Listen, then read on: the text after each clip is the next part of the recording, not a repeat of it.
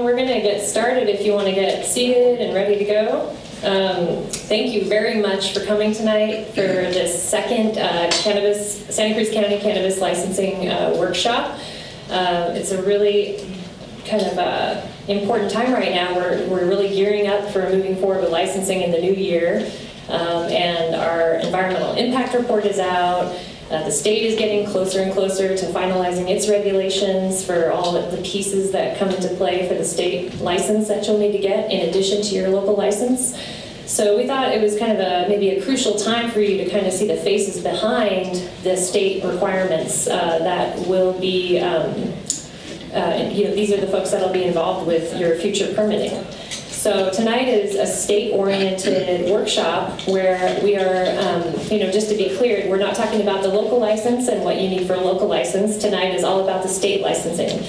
And we have, 4 different agencies here from the state of California. We have CAL FIRE, we have the State Water Board, the Regional Water Quality Control Board, and the California Department of Fish and Wildlife. So all of these agencies will talk to you and kind of walk you through the why, what, when, the timelines if they know them, and all of that. So that's kind of what we're going to go through today. But before we start on that, I just wanted to take a couple minutes about Santa Cruz County-oriented items, just to give you a brief update in case you didn't already know about it. First of all, we have a new licensing. I should have introduced myself first, I guess. My name is Loretta Moreno, and I'm the resource planner for the Cannabis Licensing Office here. And we also now have a new addition coming to you from the Planning Department of Santa Cruz County. And she's our new licensing manager, a great asset to us. We're really excited about her. This is Robin Bolster-Grant. She's just going to say a few words real quick. Yes, words.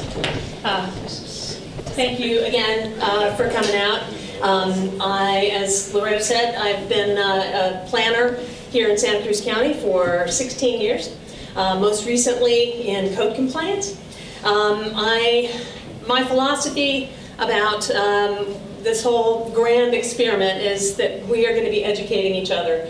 I am very familiar with the notion of balancing interests, protecting the environment, preserving neighborhoods, and of course economic development, and taking care of patients and soon to be consumers broadly. I am available, I'm learning. I've only been with the licensing office for about 3 weeks, so I'm a little sleep deprived.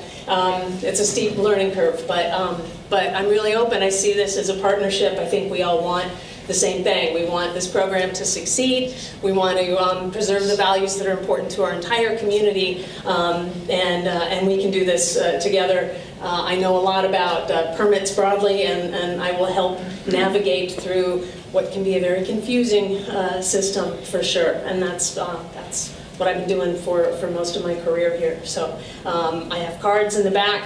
Don't hesitate to call or drop by, and I'll let you know what I know. Thanks again.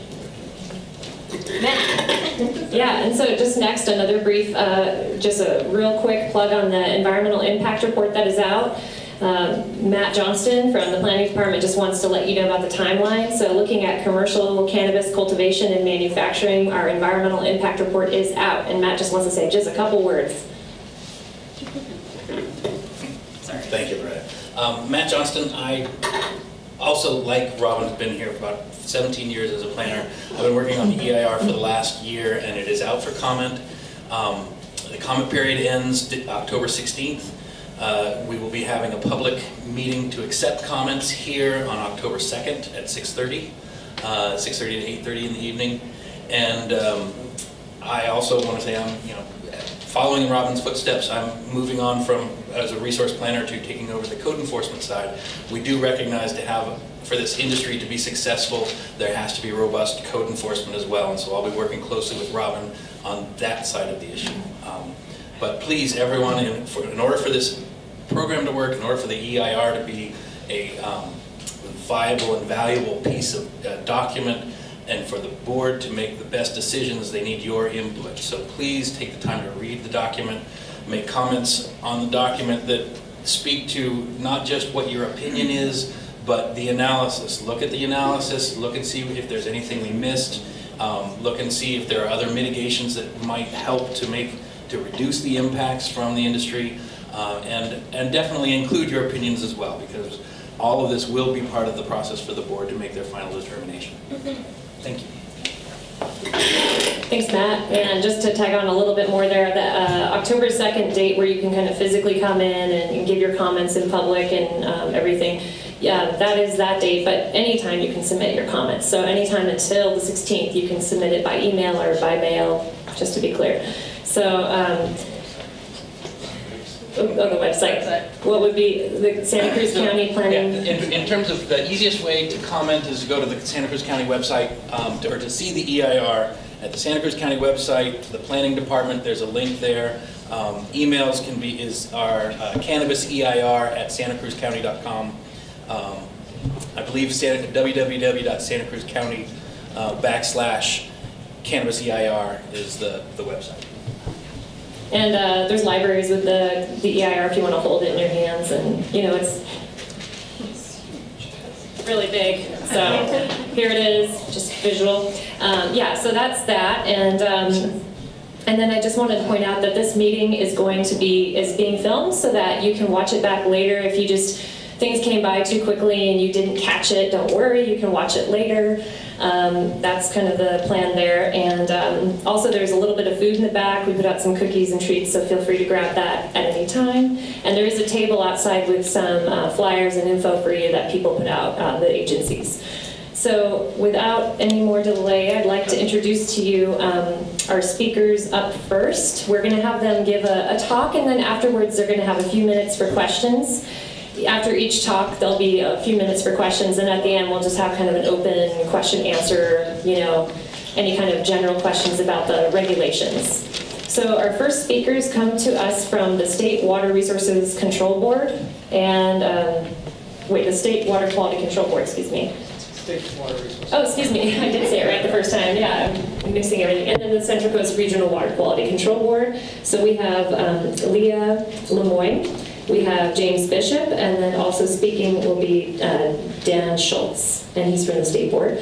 So they're going to take over. I do think you guys should talk maybe behind here because it doesn't pick up really well.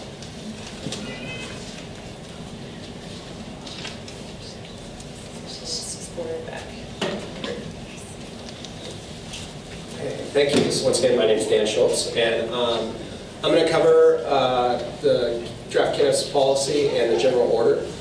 So I'm going to focus on the policy and attachment A of the policy, which has most of the requirements, and then the staff report, and then I'll turn it over to James and Leah to talk a little bit about the general order.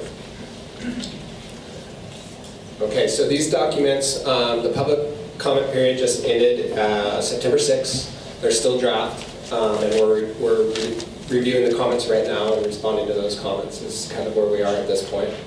So a little outline of what we're going to talk about tonight. First, I'll go over a little legislative background and background of how we got here. Then I'll cover some of the water board's responsibilities, an overview of the draft policy and attachment A, and then the small irrigation use registration, and then we'll have an overview of the draft cannabis general order. So, legislative background. In 2015, 3 bills were adopted: the Assembly Bill 243, 266, and Senate Bill 643, and that created the Medical Marijuana Regulation and Safety Act. Have I got that right? Yes. And then in June of 2016, Senate Bill 837 was adopted, and this basically included cleanup language and combined those 3 bills into one bill.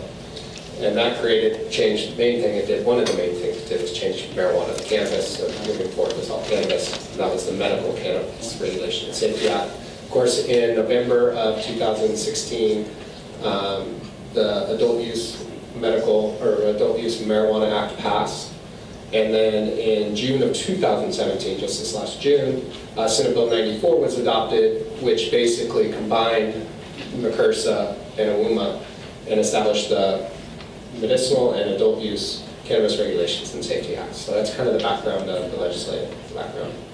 So within that legislative components, there were specific state water board responsibilities. And so one of those is that state water board or appropriate regional water boards was to establish a general order to address discharges of waste from cannabis cultivation.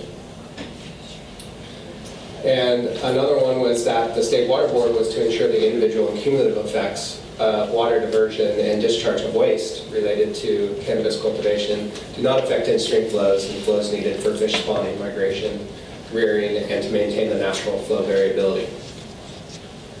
It also went on to include direction for the State Water Board to develop a policy for water quality control that would establish the principles and guidelines, which are basically requirements for cannabis cultivation. And these should include measures to protect springs, wetlands, and aquatic habitat from negative impacts of cannabis cultivation, and may include requirements for groundwater extractions. And basically, at the state level, policy is pretty much functions the same as a regulation. So that's kind of what that is. So our timeline is, as I mentioned, the draft staff report and policy and general order were released for public comment. We held a few workshops around, mainly up in Eureka and then at the State Water Board. And then public comment period closed, and we're planning on, this is the key one, we're planning on bringing the final documents to the board for adoption, which would be in Sacramento on October 17, 2017. We're working on a really tight deadline on this project. The goal is to have the requirements out, or the policy adopted and approved by the Office of Administrative Law prior to January of 2018. And we'll get into that reason in just a minute. But right now we're looking, if the board were to adopt it on October 17th, the policy would become effective assuming the OAL, Office of Administrative Law, approved that in late November, early December.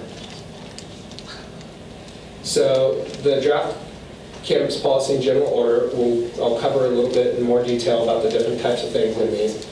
Basically, the policy describes the overall structure of the board's proposed cannabis cultivation regulatory program, and it also includes in Attachment A, the water quality and stream flow requirements.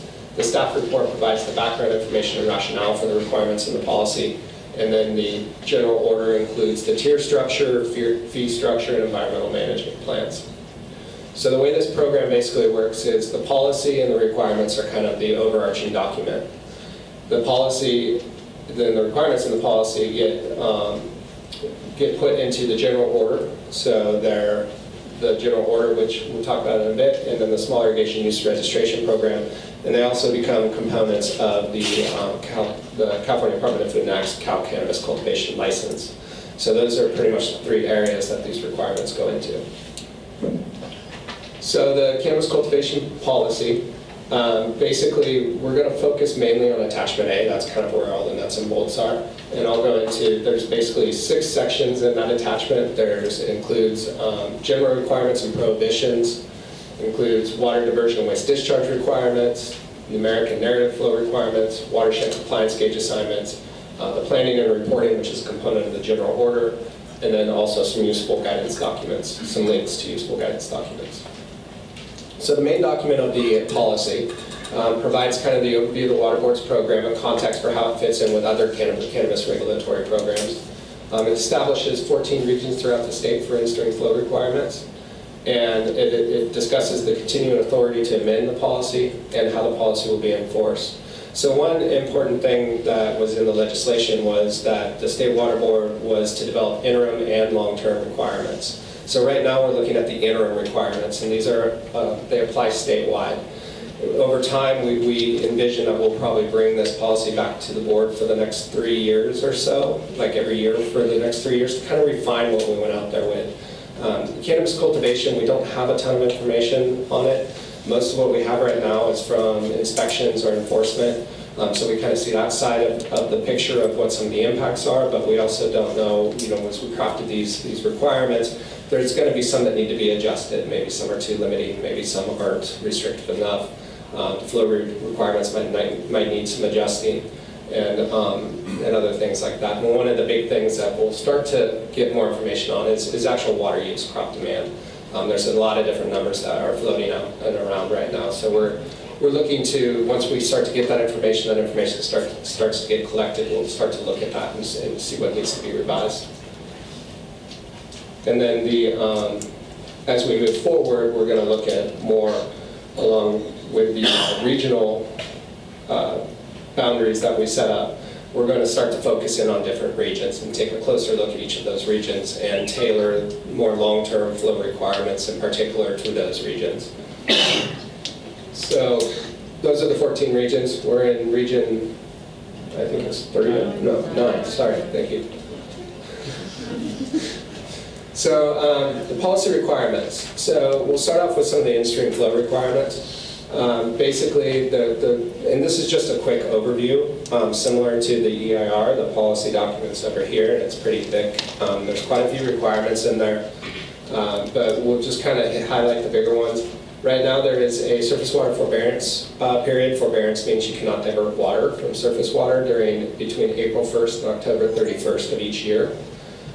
There's also, during the diversion season, there's a 10-gallon per minute maximum diversion rate, and 50% of the flow shall be bypassed. There's also the numeric in-stream flow engaging requirements, and basically this was, we had some unimpaired flow information that was modeled from a USGS and our United States Geologic Survey and Nature Conservancy effort. And that allows us to basically apply what was called a testament method, which is a percent of unimpaired flow. And that's how we established the flow requirements in the policy. And we established those at compliance gauges. So we looked at all the existing gauges from the USGS and the Department of Water Resources on their websites. And we established the flow requirement at those gauges, and those become the compliance gauges. So when cultivators during the diversion season prior to diverting, the cultivator will need to check and make sure that the flow requirements being met at that gauge prior to diverting. Minimal flows that are needed. The minimum to flows. sustain fish. Yes, minimum flows to sustain fish in aquatic habitat is what those are to be protective of. The other component is that the diverter shall measure and record daily water diversion and use, and gauge installation requirements. So with the gauge installation, obviously we took a look at the gauges that were easy for us to kind of to determine whether or not what the data they were collecting was adequate, what their operation and maintenance schedule was, to make sure that it was a gauge that we knew we could use. We recognize there's a lot more gauges than that out there. So there's flexibility within the policy for cannabis cultivators or nonprofits or other stakeholders to point out a gauge and recommend we use that gauge to represent an area instead of the gauge that we're currently using. This basically, with our set of gauges, there'll be areas that don't have a gauge, or in watersheds that don't have a gauge at all, reporting to another watershed that does have a gauge. So it's not a perfect system, and we look to kind of modify that over time as we go. So there's 3 main things with the compliance gauge installation. One is requesting that we use a different gauge to report to. The second is that if the State Water Board identifies areas where there's significant cannabis cultivation and surface water diversion, we may require the cultivators to install a local gauge there and move the flow requirement to that gauge. And then also, if cannabis cultivators think that demand over in this watershed is much higher than what we're using than what we have in our watershed, they can request to put in their own gauge as well, and we can move the flow requirement to that gauge. So groundwater and springs. So there are some provisions in the policy related to groundwater. Basically what's in there is during the forbearance period, we developed some in-stream low flow thresholds, and that will probably turn to a different term like aquatic base flow. But basically, these flows are established to kind of identify the minimum flows that need to be in the stream just for general aquatic health. And so what we're using this for is that if we see locations where that flow is not being met and we see a significant number of groundwater diversions in the localized area, we may develop groundwater requirements in the future, such as some sort of forbearance period or other requirements. And this would be a process where we would notify those groundwater diverters prior to initiating it. So if it was, let's just say next summer, we see this impact, we would notify those cultivators that next summer, they're going to need to come up with alternative measures, perhaps some storage and diverting during a different time of year from the groundwater. And then the other components with the groundwater is the other things we're kind of looking at is just in general, areas that have significant groundwater diversions that are with a lot of cannabis cultivation. And also, if we see a significant amount of surface water diverters switching to groundwater, Typically that means that the wells are usually closer in proximity to the stream systems, which means that there's usually a higher impact, so that would be another component that we'd be looking at. For the springs,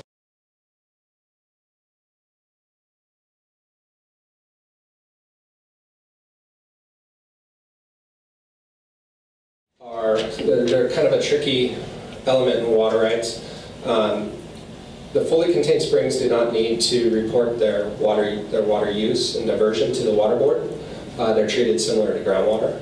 And a fully contained spring is defined as a spring that does not run off the property and does not have surface or subsurface hydrologic connectivity at any time of the year during all water year types to a surface water body. So for these in particular, the forbearance period this time is still applying to these springs. However, the 50% bypass requirement does not apply. These are typically smaller springs that are producing a lot of water. So their contribution to the surface water is not as significant as larger springs. And they'll still need to look at the minimum flow at the compliance gauge for diversions as well. So I didn't have the slide in there. So this is going back to the gauge assignments. We pretty much already discussed this. I don't think there's anything extra in this slide. No. So some other key requirements. These are kind of more of our general water quality requirements, and they also have some water diversion and storage requirements.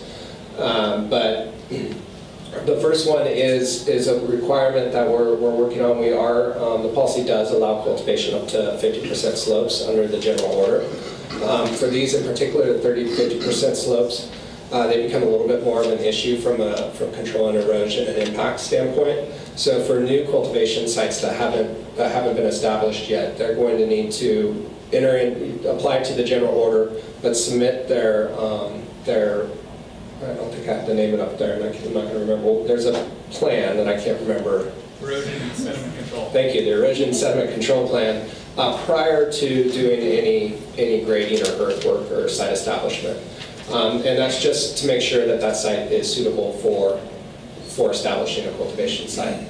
And then that also applies to existing sites that are doing an extensive expansion or something of that nature. They just need to work with the regional board, local regional board, prior to moving forward to make sure that their erosion control measures are going to control any erosion or anything else that may any negative impacts from that site.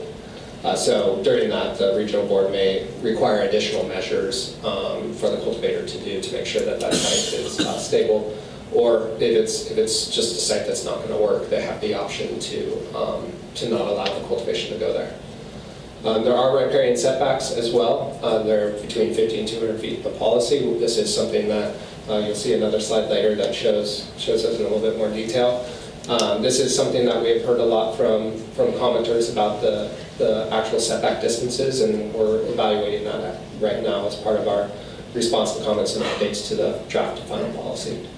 There's also general erosion control measures for the entire cultivation site. It covers stream crossings, installation, and culverts and road development. This is part of the general water quality certification component. So prior to doing any work in the streams, of course, you still need to go through all the appropriate permitting structures, including contacting California Department of Fish and Wildlife for your lake and stream bed alteration permit, and then also contacting the local regional board for your water quality certification and Army Corps and everything else. But the requirements are in the policy, so it allows the regional board to move a little bit faster in issuing those is what the hope is, so that those requirements are already there and they can say just follow these requirements, or they could add additional requirements if needed. And then of course management of fertilizers, pesticides, and petroleum, cleanup, restoration, and mitigation on existing slopes, proper soil cultivation and human waste disposal, and control of irrigation runoff.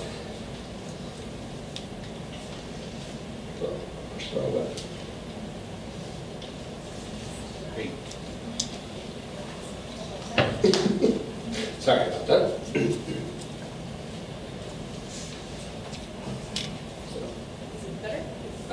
Sorry. So now the staff report, as I mentioned, it kind of is kind of the rationale for the requirements. It does provide a little bit more background and overview of the policy regions and legislative background, and yeah, basically the requirements. And it also includes the water quality anti-DEG analysis. So as a component of this, we are asking cannabis cultivators to go to storage. All surface water cannabis cultivators go to storage. So in order to help facilitate that move, a key component of this program is the small irrigation use registration program. So this one's going to be specific for cannabis irrigators or cannabis water diverters. And this will become effective once the policy becomes adopted by or approved by Office of Administrative Law. For now, we're asking that existing water diverters should continue to file their appropriate paperwork, and we'll kind of go into that a little bit later as well.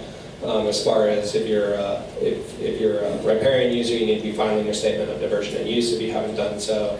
If you're storing water, you need to contact the water board to get the appropriate permit structure, those types of things. And for groundwater municipal systems or rainwater capture, you don't need to send anything to the water board. That's going to be a component of your California Department of Food and Ag's Cal Cannabis license. When you apply for that application, they're going to ask you your water source, and you'll provide that information at that point. One thing I do want to mention is that rainwater capture is pretty unique in this more standard setting. It's capture off of permanent buildings or structures. When you start to have a pond that is capturing rainfall or potentially runoff from hill slopes, it gets a little bit trickier with the water right process. So if there's any type of a channel that's actually flowing into that, anything that's channelizing flow entering into that pond, it's technically on a water course, and you would need to get a small irrigation use registration for that diversion. If it's just collecting, just overflow, over land flow that's not being channelized, then that's fine. So, no, now I'm going to turn it over. Yeah. All right. Thanks, Adam. There are seats, there's kind of, if you guys want to grab a seat, there's some open chairs and just paper. Geologist with the Central Coast Regional Water Quality Control Board out of San Luis Obispo. Myself and my colleague Leah are the cannabis unit for the Central Coast. And so Dan is at the state level. The state creates the policy. The regional board implements it. So if you have any questions, you can reach out to Leah and I, because we are the people that are actually going to be implementing the policy in the Central Coast. And our region extends basically from Año Nuevo in the north to Carpinteria in the south, and as far inland as Gilroy or Cuyama. So the flow so there's three different documents if you go to the state board website that basically establish the policy and give the background. And the first is the cannabis cultivation policy in attachment A, and those establish the water quality and flow requirements that need to be met. The next is the general order, and that's how the policy is actually implemented. And finally is the staff report, and that provides the background for the policy, how the state came up with its rationale, basically. So there's been a lot of questions asked to us, even from people within our own office. Why is there a statewide general order for cannabis cultivation? And basically, State Water Resources Control Board is tasked with regulating the discharge of wastewater to surface water and groundwater, and actually, we're tasked, well, yeah. And the mission of the Regional Water Quality Control Board is to preserve, enhance, and restore the quality of California's water resources and drinking water for the protection of the environment, public health, and all beneficial uses, and to ensure proper water resource allocation and efficient use for the benefit of present and future generations. So again, why is there a statewide general order? And so this picture on this slide kind of describes why, in that historically cannabis has been grown in a very non-conventional, non-traditional manner. This cultivation operation is on steep slopes, timber clearing was required, close to a water body, and there's high potential for erosion and sediment pollution to that water body. So there's been a number of kind of negative environmental impacts with the way that cannabis has historically been grown. In addition, it's federally listed as a Schedule I drug. So you may or may not know that there's an existing agricultural order for the Central Coast, and people have wondered, why isn't cannabis just going to be under that existing agricultural order? It's just another agricultural commodity. But the fact that it's still an illegal drug, according to the feds, is part of the reason why.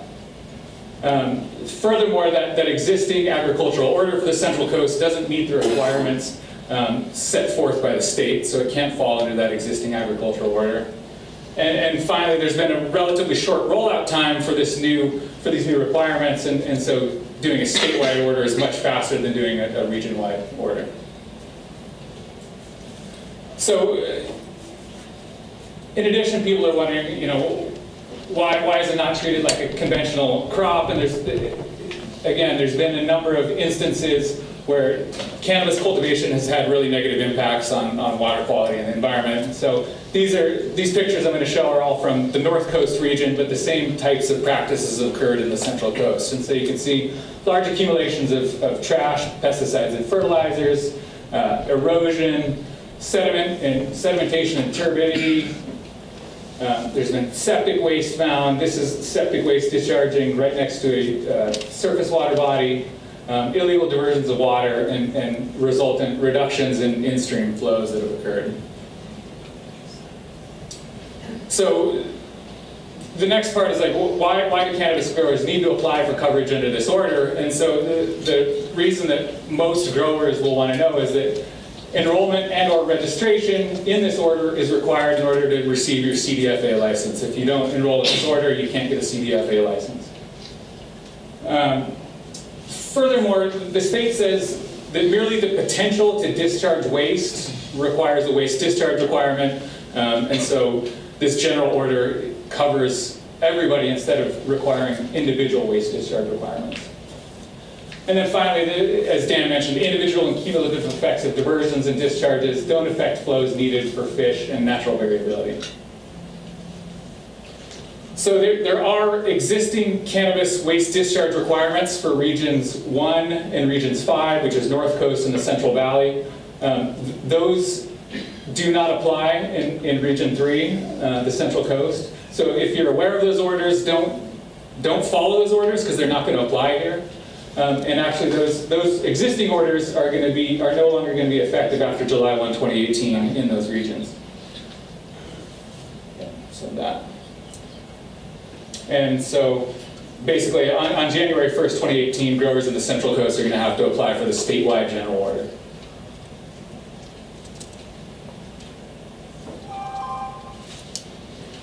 Turn it over to Leah for a little bit here. Yeah. My name is Leah Lemoyne. I'm with in the San Luis Obispo office of the Central Valley Regional Water Quality Control Board, Central Coast. So I'm going to talk a little bit more about more details within the order, specifically tiering and reporting, and where you may fall in this tiering structure. So James and Dan both mentioned this as well, but the implementation, kind of day-to-day compliance, inspections, reporting, that you'll be dealing with the two of us. So it's the intent that the regional boards enroll all eligible dischargers developing landfill or engaging in cannabis cultivation. So the state board will be doing the enrollment and then we'll be doing the implementation. Who is exempt and who is not exempt? So exemptions include personal use. If you are personal use, and from county to county, this varies. I think in Santa Cruz it's 6 plants or 100 square feet, 6 plants. So if you're in that category, you do not need to enroll with this order. If you are a commercial grower and you have less than 2,000 square feet, you're considered conditionally exempt. You will register with the order, but you will not be considered enrolled. So you'll pay an application fee, but you will not be paying annual fees. There are exemptions for some indoor cultivation activities, and that also requires exemption. So that includes if you are connected to a municipal sewer, So your waste is going to a wastewater treatment plant, or you have an individual permitted treatment facility on site. Something important to remember or to know is that exemptions do not limit the Water Board's authority to inspect the site, evaluate conditional exemption status, or evaluate other water quality or water right regulatory requirements. So if you fall into one of the exempt categories, you're still expected to meet all the requirements in attachment A. Can I just interrupt and ask, so the exemption is for the water quality, so like the wastewater treatment part? But just to be clear on what's exempt? Well, Exempt from what, I should say? Exempt from enrolling in the order. The order, which is the Statewide order. And so with that comes some reporting requirements and some fees you'll have to pay, which we'll discuss more about here. this is just an overview of the tiering structure. So there are sort of two categories growers will be put into, a tier and then a risk determination. The tier is dependent upon area. So there's conditionally exempt, less than 2,000 square feet disturbed area. Tier 1, which is 2,000 square feet up to 1 acre of disturbed area, and then Tier 2, which is anything greater than 1 acre. So you'll be given one of those categories, and then in addition, depending on site-specific characterization, you will be given a risk assessment. So if you are within the setback, and Dan mentioned the setbacks, and we'll talk about them a little more, but if you're within the setback, you're considered high risk. So that's a distance from the water body. And then if you have slope, if your disturbed area, if any part of the disturbed area has a slope greater than 30%, you will be considered moderate risk. And then if you don't meet either of those two categories, then you're considered low risk. And Tier 2 won't be available until 2023. Wow. Okay. The setbacks are the setbacks are,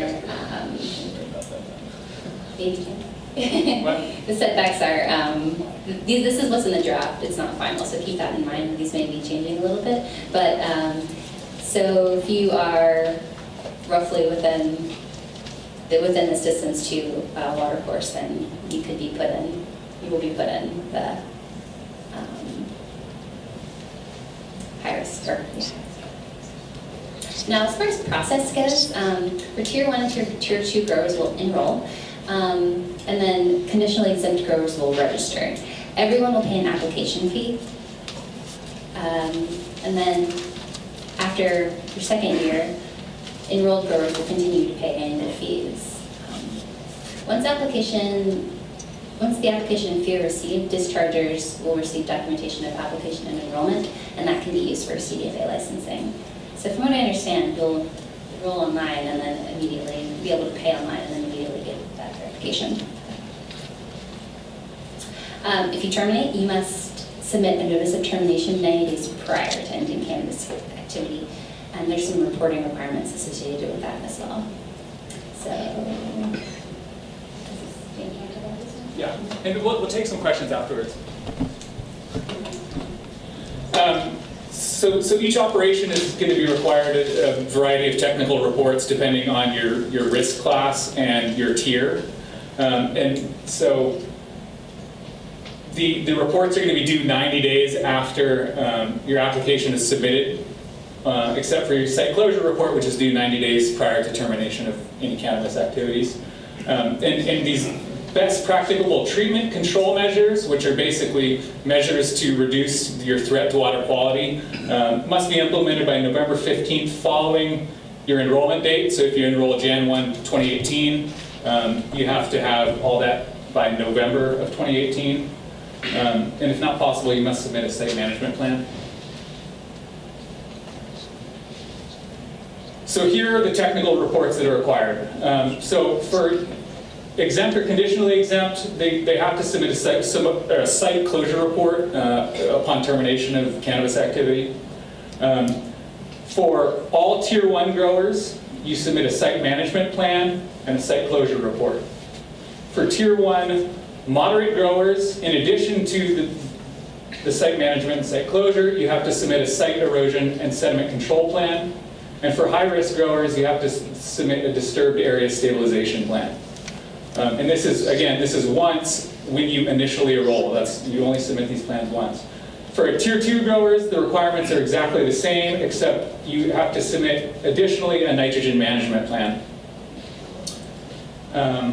And so these reports will need to be prepared by a licensed professional, a licensed geologist, or licensed engineer.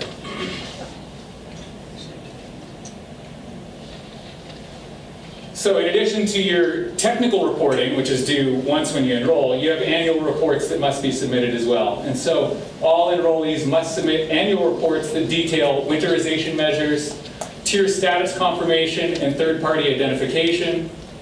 Third-party identification is if you have some cooperative that's doing some monitoring for you, you have to identify who that is. Tier 2 dischargers must also include nitrogen application information in their annual reports. Reports are due March 1 following the year being monitored. So if you enroll January 1, 2018 and are growing in that year, your first annual report will be due March 1, 2019. So for moderate and high-risk dischargers, you have additional reporting requirements. Again, moderate and high risk is for steep slopes or close to a water body. You must conduct monthly monitoring for various parameters and include the results of this monitoring in your annual reports. And the monitoring parameters are listed there. I'm not going to read them all off. A lot of these are just merely observing your practices and noting that, yes, my treatment controls are working correctly. The only two that really require you to make a measurement are turbidity and pH, and so those require some measurements. You want to talk about groundwater wells? Or Dan? Yeah. So we can cover these last two are just on the what you should file with the State Water Board Divisional Water Rights. So if you have a groundwater well, as I mentioned, there's one nuance, which is if you're in a subterranean stream. Subterranean stream is basically you're pumping surface water, but it's just taking it from the underflow of the creek. Is the easiest way to think about it. It's defined as a subterranean stream flowing in known and defined banks. It's not the easiest thing to determine. But if your well is really close to a stream and is shallow and it's not lying very deep, likely you're pulling surface water. If that is the case, then you would need to be filing a diversion or a diversion statement of diversion and use, which basically that diversion is considered a riparian water right. And if that is the case, then you're going to get kicked into the small irrigation program when that starts. The things that you need to file are actually from the outside of complying with general water rights are to meet the legislation. For that, what you have to have done prior to getting your license. And so that's basically, if you've been diverting surface water, you need to file your statement of diversion and use. If you have not been diverting yet, but you plan to divert, say next season, you're going to establish your cultivation site and everything, but you haven't diverted yet, then on our water rights website, which is hopefully, yeah, the webpage is up there, you'll need to file the B5 form. So we have a number of forms there for everybody in these different situations. If you have a spring that you want to notify us doesn't flow off your property so that you meet that requirement as well, there's forms there for that. And then, of course, the Cannabis Small Irrigation Use Registration will be available as soon as it's up and running, and California Department of Food and Ag will also accept that when you walk in the door. And that's going to be pretty much the same for, I kind of covered both these at the same time, but the same for surface water. So these are our contacts. Sorry, I missed this slide. So my phone number is not up there. I think I might have some cards on me, but on our website, if you go to, which I forgot to put that slide in as well, but if you go to the Water Board's main website, www.waterboards.ca.gov, and you go /cannabis, you'll be put into our, you'll go straight to our general cannabis website. We have the State Water Board and our contact information you can find there as well, as along with all the policy documents, staff report, and the general order, the drafts. And that's what we have. So, questions? Well, and before we start, I just wanted to take a second just to jump in, just for a second. Well, thank you all very much for presenting.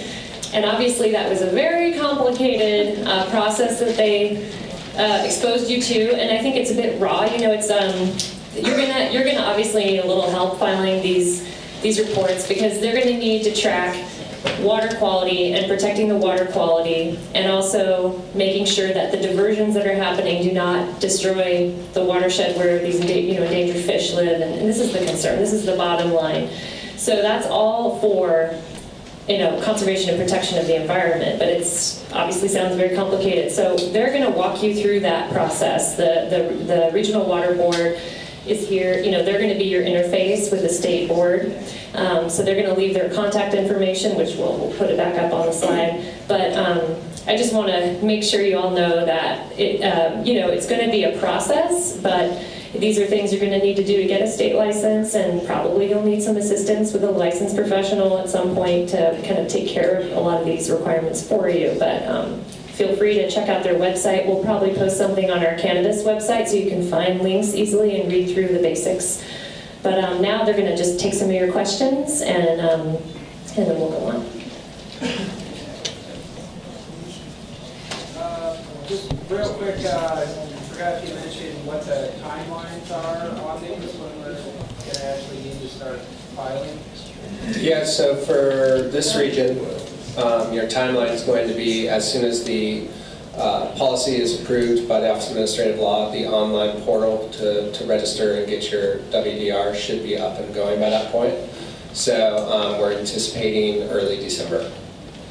And you can get in, it will be the same portal that we're setting up for your small irrigation use registration. So if you need to get, you can do them both at the same time basically, so you don't have to duplicate information between the two. And initially you just register to get basically your name in the system and such, and then reports and such will be, that's going to come later. Is that correct? You have 90 days.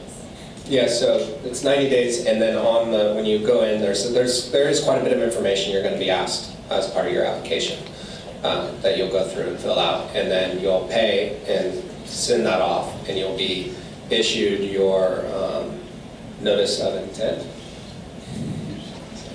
For people to file for notice under this program?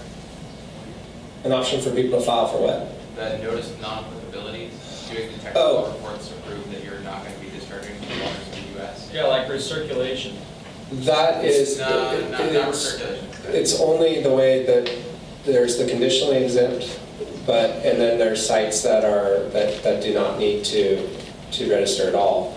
But if you're commercial, you have to go through this process in order to get your CDFA license. So there's not really a, I think I know what you're referring to, but it's more of a water quality specialty on that one than mine. But there's not a notice of non-applicability. You're either conditionally exempt or you're exempt. Does that make sense? Yeah. Probably just different terminology. So everyone needs to file, and Yes. then they'll get routed depending on what they're doing on their property. If you're commercial, you have to register. And you'll get, if you're less than 2,000 square feet of your cottage, and you register less than 2,000 square feet, you're going to get a conditional exemption piece of paper that you're going to need to get to CDFA. So what if you're not discharging, but you're growing commercially? You still need to enter into the program. Is there going to be a fee for the, to register an application if you're under 2,000 square feet? It's a one-time application fee. How much is that fee going to be? It's not established yet. Are they considering any amounts? What's that? Are they considering any amounts right now? I don't know where they're landing with that right now. When is that all going to get finalized? I don't think I caught it. I don't actually know the date that the fees are going to get finalized. I'm assuming that they will have those fees ready at board adoption. So it will be part of the program at that point. Sometime in the year. Yeah, for anticipation right now, when we've been doing outreach, we're pointing to Region 5 and Region 1 fees for a ballpark of where we might land. And what are those? I'm going to stretch my memory. I believe that Region 1 is 1,000 for low risk, 2,500 for for moderate risk basically, and 10,000 for high risk per year. So some people are licensed today, right? Not through Cannabis. Okay. The licensing program, right, they can get their local permits for medical right now, but Right. there isn't any commercial adult use until 2018, being that's allowed to be cultivated and licensed at this point. So then the licensing is, if I understand it, is going to be site-specific, not grower-specific?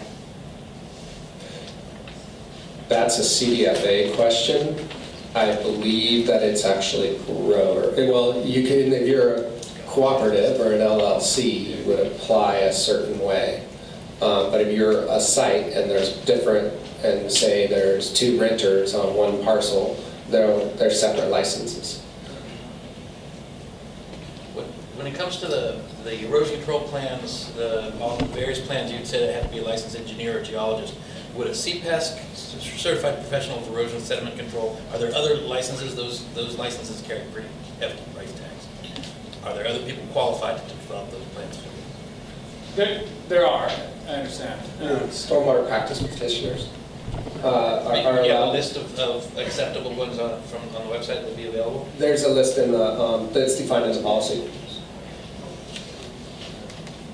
So there's a list of people that you would need to hire to figure out where you stand and what you're applying for, essentially, or?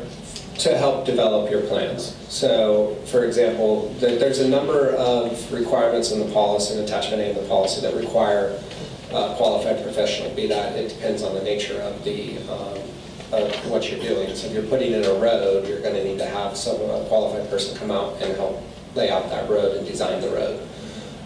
If you're doing in-stream work, you're going to have a qualified biologist come out to evaluate for impacts for fish and those types of things. So it just kind of depends what it is. But for the plans themselves, since these are the plans that are pretty much you're laying out, this is how I'm going to develop my site, or if it's already developed, but these are my erosion control measures I'm going to put in place. This is where I'm storing my pesticides and everything when I meet these requirements. All of that, a lot of those measures in order to meet the BPTCs or the requirements are typically designed by professionals and inspected, or if you have them existing, they would come out and inspect them to make sure that they're functioning. And that's what he's saying could be a large expense on top of the license fee? Well, you pay per hour for these type folks. So it depends what they're charging. Usually they're around $50 to $100 depending on what their license is, but I'm just guessing. So, yes. You had a map of California broken up into different sections. What were the differences in the sections? Why did you bother to break it up into different sections? Those we established as part of our long-term policy development. So right now we developed the interim requirements, that just apply statewide.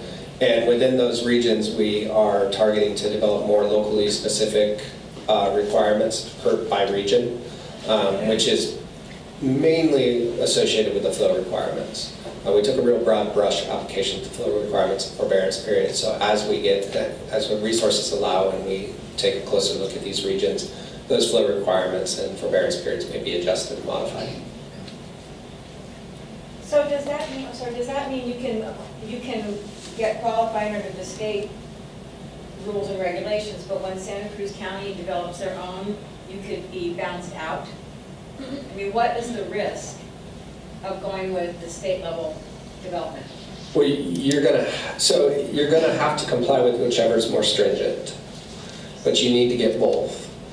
So the counties or the cities will have their local permit based on their ordinances that will have requirements in it, and based on mitigation measures determined in the environmental impact report. The State Water Board with the waste discharge requirements has specific requirements that you're going to need to comply with through entering into that program. There's going to be some overlap between those two, and so whichever is more stringent is the one that you would comply with. You're also, if you're doing anything like diverting water from a surface water or doing anything in stream work, CFW will talk about that in a moment, but you would need to get a lake and stream bed alteration permit, and those requirements may or may not, still the most restrictive, most stringent will always apply.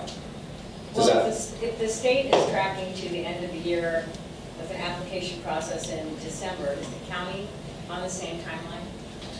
The county is trying to be as close to the state timeline as it can be. The environmental review process takes a lot of time, and then the deliberation process takes time, and there's always the potential for people to challenge lawsuits. Coastal Commission will have to weigh in on all regulations in the coastal zone. So the county is as close to the state timeline as it can be, and I think we're pretty much comparable with other jurisdictions. You will have to have a county permit before you get a state permit. You're going to have your water board certification before you get a state permit. There's a bunch of things that have to get set up in place, and all jurisdictions are scrambling to get that January 1st timeline, and I doubt any of them are going to be there on January 1st. The state is committed to issuing some permits, but if they can't get a water quality cert before then, they can't issue the permit. Yeah, and I would, for what you need to get your license, I would pay attention to California Department of Food and Ag's regulations, because there's a section, I'm not sure if they released their draft emergency regulations that are combining adult and medical, but if you look back at what they released for medical, it will walk you through everything you need to have when you walk in the door to get your license, and it will outline all these things. Oh wait, I was over here first, in the very back. I'm just curious if there's been any indication that the penalty is not able to see these evidence. You would consider it illegal, subject to prosecution.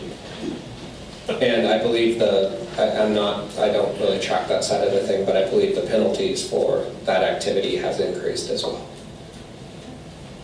And then over here. Grace period, Grace period to fall under compliance? Like if we're working on, meeting compliance, we're still growing and have a property. How long? Is there any transition? Yeah. Transition into it? So the way it will work is you'll enroll in the WDR program, get in the general order. You'll then develop your site management plan, whichever one you need to develop. And in that, you will identify the work you need to do. And you'll have, if you're not in compliance, then the component that you include is your compliance schedule and work schedule of how you're going to get into compliance with that timeline. That you'll submit to these guys, and they'll review it and approve it or modify it. Is that 90 days? The 90 days you have to get the report into them, the initial one. That can be filed with something that says we're going to try and fall in compliance. Yeah, so you're going to fall in one of two boats. Most people are going to fall in the latter. The first one is that your site's all buttoned up and it's been inspected, and here it is, it's all buttoned up, I'm good to go. I'm not planning on doing anything new, so this is all I need to do. Most people are probably going to fall in the situation where there's going to be, do as much as you can within these 90 by November 15th. But recognizing you're not going to be there by November 15th, you're going to be developing kind of your site schedule and compliance plan. So, basically how you're going to, if you're a high risk, you're going to need to be relocating out of that riparian setback, so that would be one component. If you haven't, you need to install erosion control measures and do other things to get your site up to meet the requirements in attachment A. It might be, I've done these this year, next year I'm going to knock these ones off, and so on and so forth. And then the regional board will approve or may say, no, that timeline's not good, or, Did you say you said November 15th, that's this year? No, that's next year. Okay. November 15th of each year. So you won't be enrolled yet. The program won't be available until December. So you have next summer to get into, basically you'll still submit your site management plan 90 days from 90 days when you enroll. That's pretty much saying, hey, I'm here and I'm serious. And then once that's submitted, then you're going to start doing the work that you have outlined in there according to your work plan and time schedule. Are the requirements for the irrigation and the 50 to 200 feet setback and all of that for outdoor only? Or are there different requirements for temporary hoop houses, permanent hoop houses, greenhouses, or warehouses? Warehouses would be the exception. Mixed light facilities are falling under the WDR. So your more permanent warehouse with, would not have erosion, it would not have a 200-foot setback from a riparian or ephemeral street?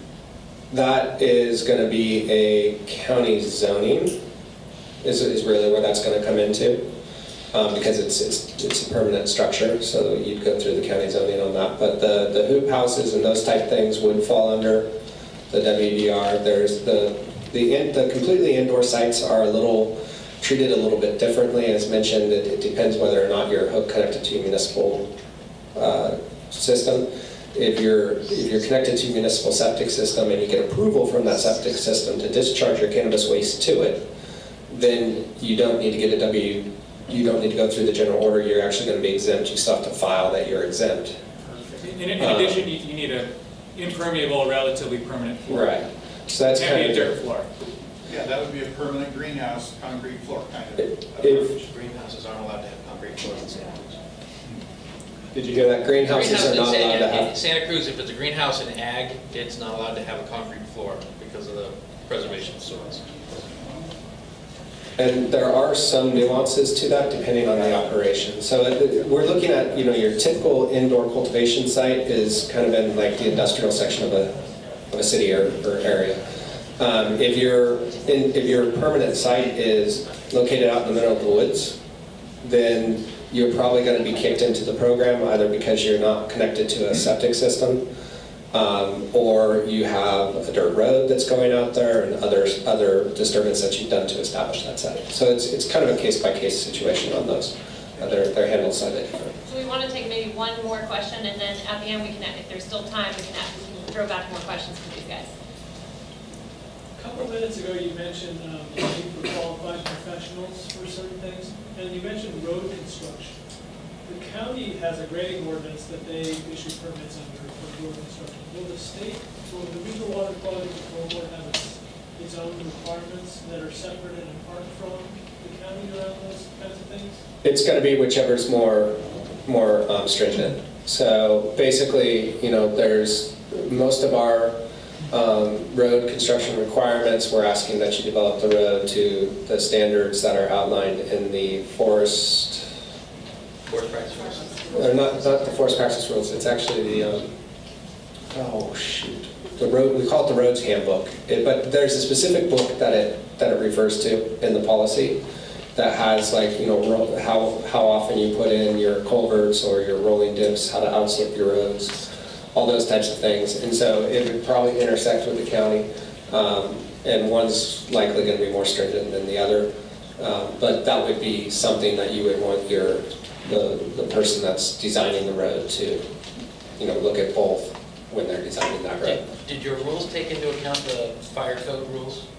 The state fire code rules for access to commercial F1 occupancy? No, we don't. We just basically, where there's existing other rules, we're just saying you need to comply with those and get any applicable permits.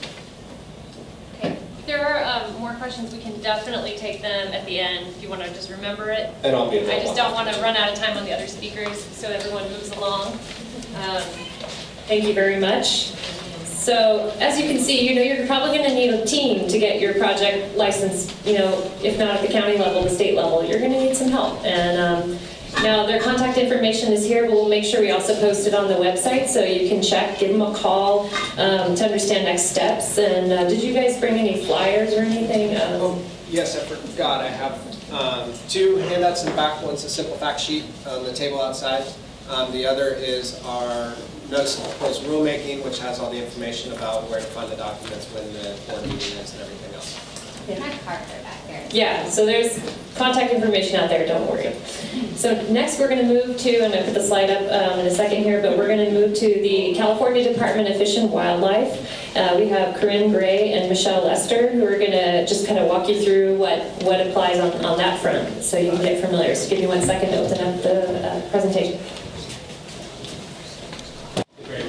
Gray button? Thanks. Far right. Okay. As we get this up and running, hi, my name is Corinne Gray, or Corey. Michelle Lester is sitting here in the front row in purple. We're both here from the California Department of Fish and Wildlife, the watershed enforcement team. We're both based out of the Yountville office for the Bay Delta region for the department.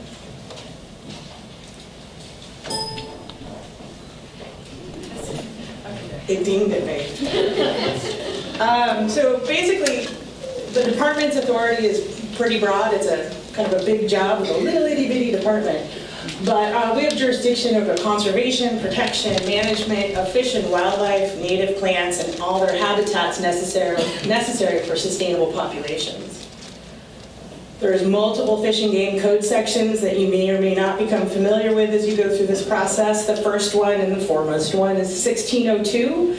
This is what we call a lake and stream bed alteration agreement. And it is a permit that's required for the alteration of bed bank and channel. This can include water diversion as well. 5650 or 5652 is a prohibition on the delivery of sediment to waters of the state. This actually comes into play more often than not when we're looking at enforcement actions.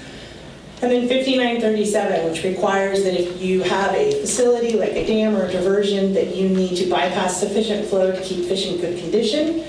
And of course, 5901, which prohibits preventing fish passage for creating barriers in streams.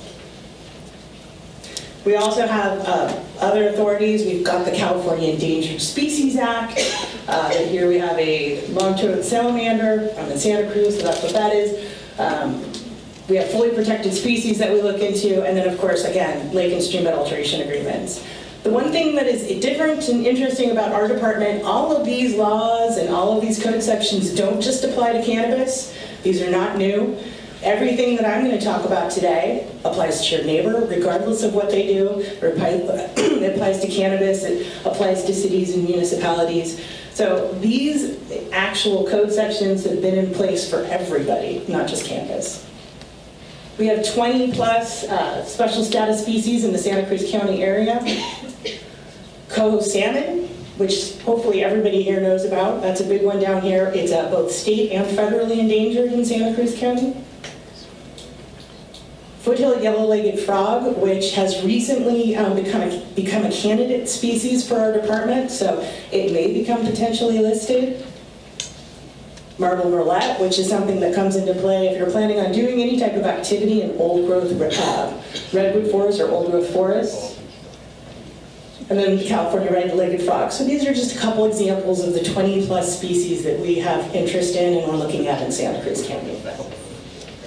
So for the purpose, for the rest of this particular presentation, I'm just going to focus on the things that are really going to be important to you. When you're going to be applying for a stream bed alteration agreement from our department, there's really two big activities that we focus on. Water diversion and then stream crossings. So a lot of the questions that we field when we're in the office is when and why do you need a stream bed alteration agreement? You need a stream bed alteration agreement from our department if you substantially divert or obstruct the natural flow, if you change any material from the bed bank or channel of a stream, or if you deposit debris, waste, or other materials. Another question that we constantly field when we're in the office is, what is a stream? Streams can be episodic, they can be perennial. It could be a well that's adjacent to a stream where you're diverting subsurface flow. That could be jurisdictional. It could be the floodplain of a body of water. It could be an activity that occurs in a lake, pond, or any type of wet area as well. If you need to apply for a stream bed alteration agreement from our department, and to be perfectly honest, every person who's getting a state license from CDFA will likely need to apply for a stream bed alteration agreement from our department.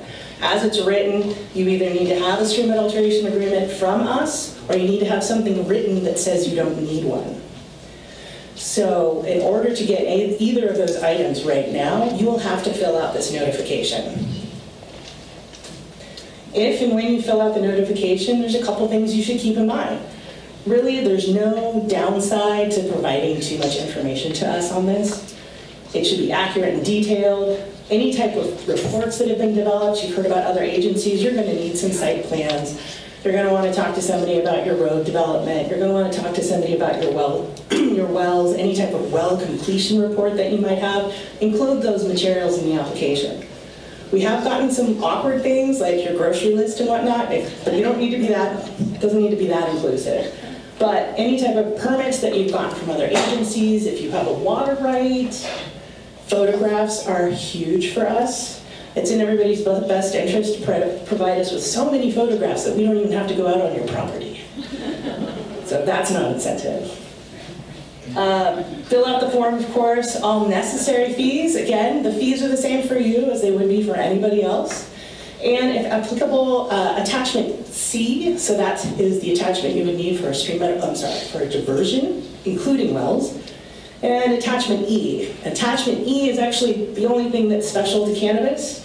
If you have conducted work without a stream and alteration agreement, and you have to clean it or fix it, you do need to submit an additional fee, and that's called the remediation fee. And you would have to file as an attachment E. I'm not joking when I say this. We've gotten some very incomplete applications. It's in no one's best interest. This was the project description I received on a recent application for a dam repair. It's pretty, it gives us a good chuckle. It kind of made my day a little bit, but you know, you can add that to the rest of your really thorough and complete information you submit with your application. So, let's get some clarification on some other questions that we regularly receive about stream adulteration agreements. What is a stream? I had a 15-minute argument with a man who was telling me he didn't need a permit because it was a creek and not a stream. A creek is a stream. Also, there's a lot of confusion about CAL FIRE regulations. You know, you hear the terms class 1, class 2, class 3. Regardless of the class, if it is a stream, something even as little as this, it's likely jurisdictional and would need a notification from us. These are examples of some class 2 streams. These are kind of more obvious. You've got cobble, you've got gravel. We really don't get into too many arguments about these. Here's some more examples of small streams that some people don't realize need a stream adulteration agreement. If you have a culvert in a road, I would kind of err on the side of caution. That's probably a stream. If you feel like you need to install a culvert, you might consider looking at that as a stream. Here's the area where we had a stream come out of an upper hillside, kind of spread out on a field. Pigs love it. This would be considered a stream under our code. So, why is in-stream flow so important? Fish need water. Fish need water for all of their life history stages. We have multiple endangered and threatened species in these systems.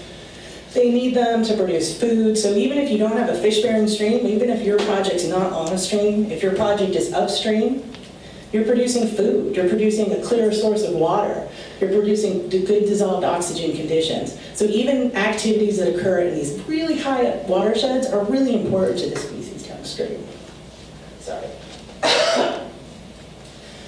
Now, the second question we get, now we've decided, now we all know that a stream is jurisdictional. You need a stream adulteration agreement from our department if you're going to conduct an activity in it. The next thing is, what is substantial?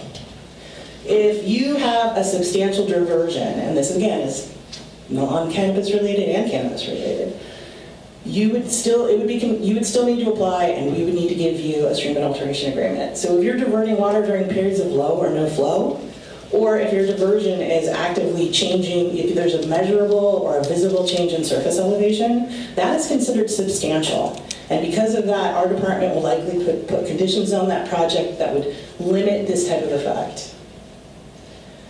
Wells, that's another thing that people have questions about. I cannot tell you how many times someone has told me, it's a well, I don't need a stream adulteration agreement. I've had people come up and say it's 200, 300 feet, but if it's a shallow well, you may need a stream adulteration agreement.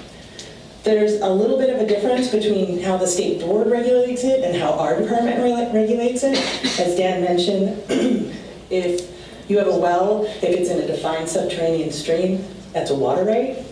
You need to file either a statement of use, or if you're storing it, an appropriate water right. But for us, we're mostly concerned about whether or not you're diverting natural flow. So if your well is 200 feet away from the stream, if it's 10, 20 feet deep, that's probably still diverting natural flow. If you are a 200-foot well, and you're really close, that might still be diverting natural flow. The only way that we can know is through looking at well completion logs and other factors. And the only way you will know is if you apply for a stream bed alteration agreement.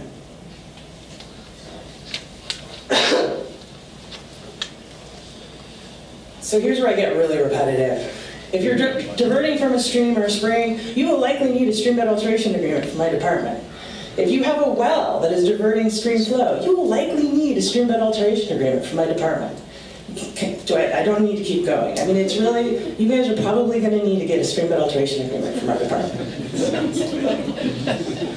Just need one. Everybody. So, what are you in for? If you apply for a stream bed alteration agreement from our department, our staff are going to be doing everything possible to make sure that whatever permit we issue is going to be consistent with most of the other agencies who you're working with, if not all. We're trying. And so one of the things that you're going to need to look into and that we're going to condition it with is bypass flows, your rate of diversion. Right now it's about 10 gallons per minute. Based upon where it is and how deep the well is, or if it's a well, or there might be a period of forbearance, just like Dan was mentioning. If you have forbearance, which I have to say is probably everyone in here is going to have some type of forbearance, prepare for it. You will need to be able to store water. That is a reality. Plan for it now. So, if you are going to plan for storage, now this 180 days guidance is for everybody too. We recommend 180 days, but for the purpose of cannabis, keep an eye on what the principles and guidelines are going to look like. As I think it was, November 1st through March 31st? Yep. That means that you would only be able to divert during those time frames. That means that you cannot divert water between April 1st and October 31st. So if your irrigation season is during the summer, you will need to store enough water to fully irrigate your product just from storage. So just keep that in mind. There's multiple ways. You can have a reservoir, you can have an on-stream dam. Sorry, reservoir and on-stream dam are kind of the same things. You can have a tank, you can have on-stream reservoirs. There's different pros and cons associated with those. But the message that I want to give you is if you are looking at doing any type of reservoir, you need to talk to a professional. Because when those things fail, it's not just you it affects everybody downstream. It is in your best interest to talk to a professional. So here's a water diversion that's got a little screen on it. This is a good water diversion. This is not a good diversion. Any type of excavation of stream, springs, anything along that line, first off, you would need to get an agreement from us, and we would not let you do this.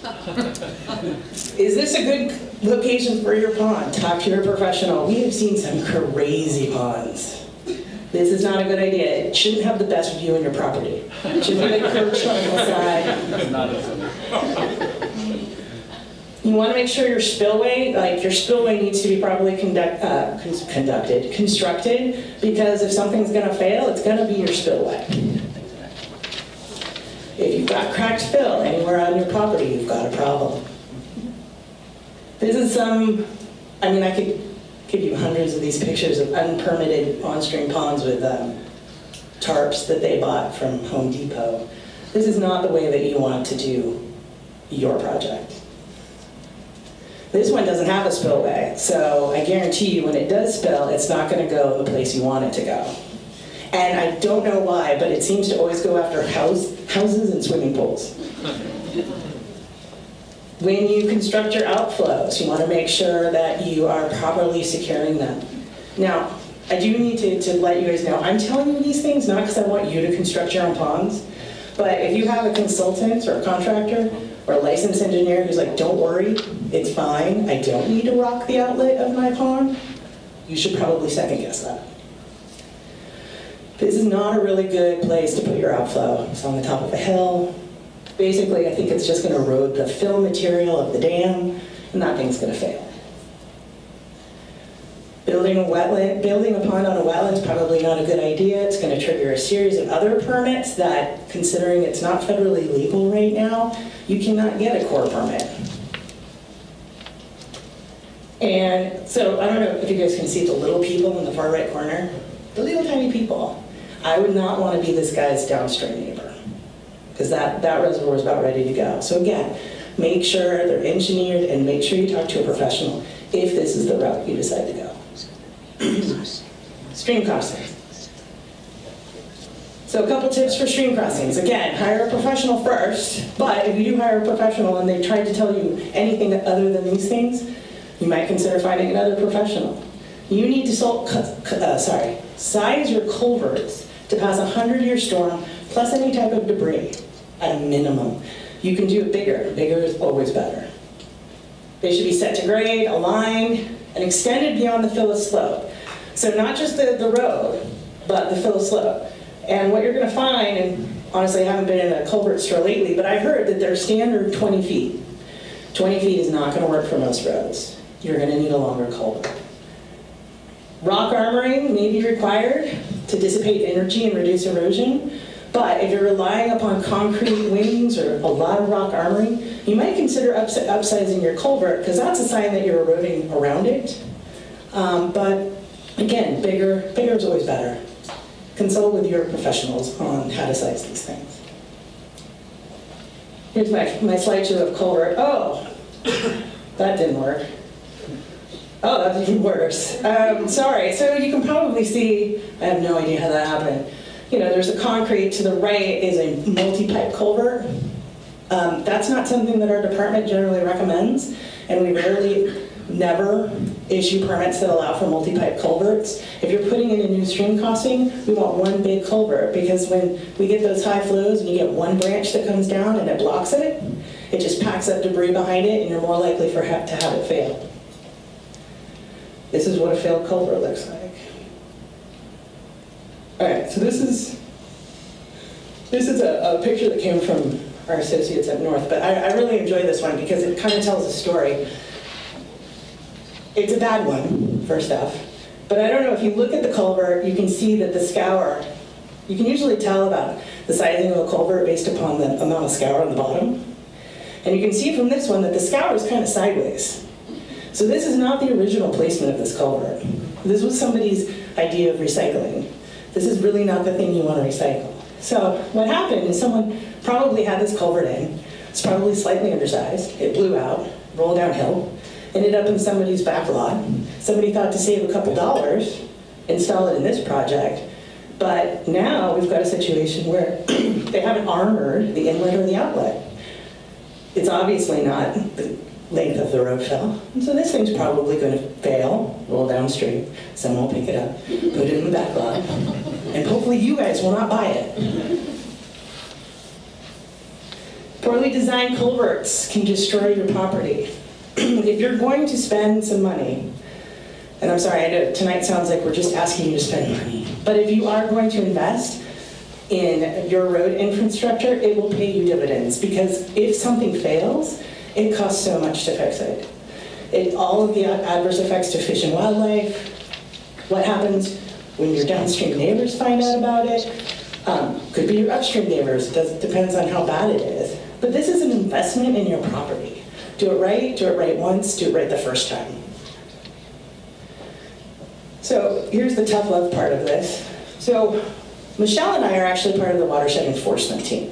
Our job is to work with our enforcement staff to look at environmental crimes associated with cannabis. One of the interesting things, and another one of the special things about cannabis, but not necessarily everybody else, is if cannabis grower does any type of, not does, but if we find environmental crimes, culverts that were installed without permits, culverts that were improperly installed, erosion, anything along that line, there are enhanced fines associated with that.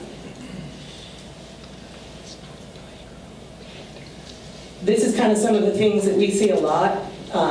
Storage of equipment in improper places. People tend to want to dispose of their debris in a creek. It seems like a really obvious place. You know, you put it there at the beginning of the winter, it's not there at the end of the winter. But unfortunately, that's a flyer in the back, which has all of Michelle's contact information. Michelle covers Santa Cruz County. We do have other staff coming, but right now Michelle is... Call me It's all Michelle all the time. And luckily, Michelle has a lot of local expertise. She actually used to be the department's fisheries biologist for Santa Cruz County. So here's our contact information. Again, Michelle's is on here, mine isn't. But Michelle probably would be the better person to contact. Obviously, you can contact me if something else comes up and you think you want a better answer. No, don't contact me for that. But we do have other staff, so if Michelle gets overwhelmed, if we get an influx of applications, we do have other people who can help you. So these are the kind of the messages that I wanted to end this presentation with, if you haven't gotten it yet. Well, first off, submit your stream bed alteration agreement application for the department. It sounds like you're going to need either an actual agreement for us or a letter stating you don't need one. So you might as well start that now. Second, it's a business expense. You guys are, this is your business. And you should consider maintenance of your property part of your business expense. If you want to do it right. Make sure that you invest in your infrastructure, because the worst thing in the world is to have something happen and not be able to get to your property. And please talk to a professional, whether it's Michelle or a consultant or some of the local area resource conservation districts or anything along that line. Talk to somebody about what you think you need to do on your property and make sure that they know what they're talking about. So if you have any questions, please let me know. I'll be here for the rest of the night. Michelle's here as well. And thank you.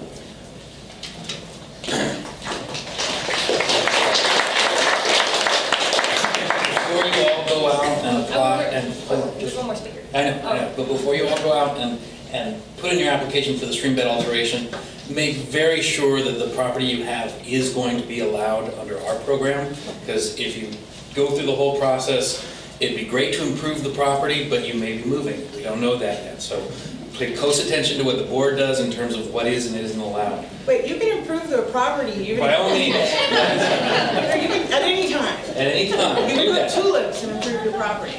Whoops, wait a minute. So, does anybody have any questions for Fish and Wildlife staff? Forget the first one. What's that? Like leave it? Okay. Forget the first slide. Oh, forget it. Okay, so if there were any questions for the Fish and Wildlife team, we can ask at the end. I just want to move right on to Rich Sampson. He's with CAL FIRE. Rich is our Division Chief Forester 2, and he's going to take you through everything that CAL FIRE does, which is very relevant to anyone in the Santa Cruz Mountains especially, but not just there. Rich. Okay. I'm sorry, apologize for this presentation. I finished it up this afternoon. I've been a little busy on some other part of my job, dealing with fires lately. So forget the first one. There we go. So you're probably asking, why is this fire guy standing up in front of you to talk about timberland?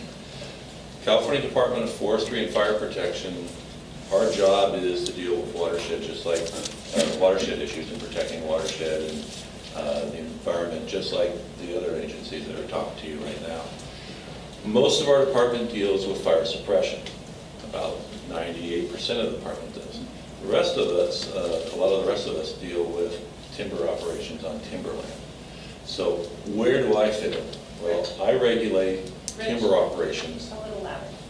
I regulate timber operations on timberland in the state of California. So first, what is timberland?